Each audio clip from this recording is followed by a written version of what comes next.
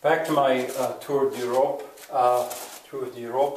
and I want to say that I need to make a decision, or well, I'll make it gradually maybe. How detailed should I get with telling the story of that extreme travel, that extreme experience? I'm not sure. The filming that I did is very detailed. You'll see that, and I may include all of it because that's what this video is about, the details that I saw. But should I tell you about the woman from Denmark, the travel tour wholesaler that I had a fun discussion with on the flight to Copenhagen, or about the Swedish man who was a grip for the film industry, returning to Sweden. He had a farm. He's an antique dealer, liked to hunt wild boar.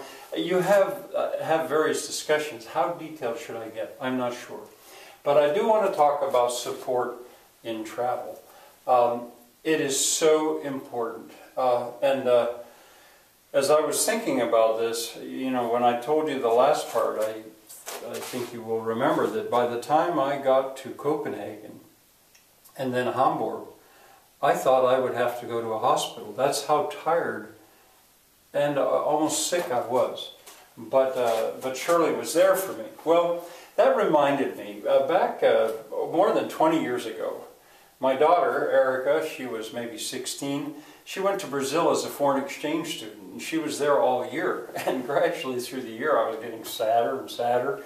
And my family, as a birthday present, got together, my mom and dad and sisters, contributed money and bought me a ticket so I could, round-trip ticket so I could go see her.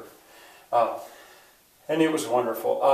But it was extreme. I got on a bus in the middle of the night from near Bedford, near where I live, Breezewood actually, took the overnight bus to New York City, and by the time I got there, I was running a fever, I was sick, and I had this travel to do. Well, my cousin met me there. She lived at that time in Manhattan, and she cared for me, and she gave me drugs I'd never had before, like ibuprofen and something else. She seemed to know what to do. I slept a little at her apartment. She got me on the plane from New York to Sao Paulo that afternoon, and she healed me. I was okay. I could continue.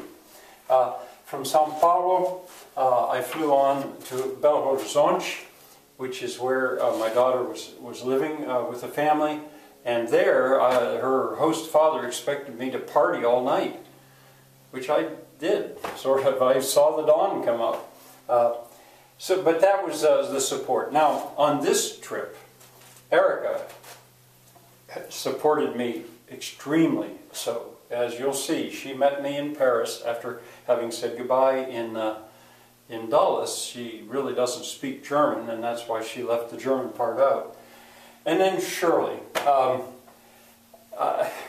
Tomorrow I will say more about Shirley.